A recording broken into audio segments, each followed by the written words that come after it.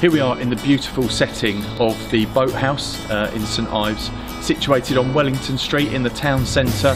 It was built in the 1980s and has recently been updated and renovated by the current owner to a really high standard.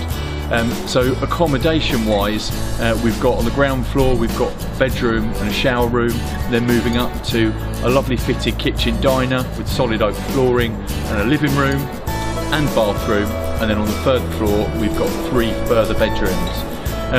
I say the current vendor renovated it. He actually added the balconies you can see behind me and the French doors that lead out to those balconies, which really makes the most of this south-facing exterior.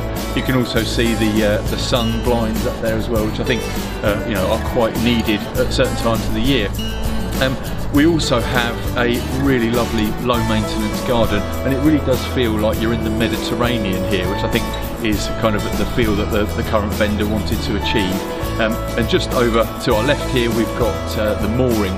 We've got river frontage, so anybody that is very much wants to spend their time on the river, lovely summer evenings cruising down the river, we've got a mooring out the back here and you could keep your own boat there.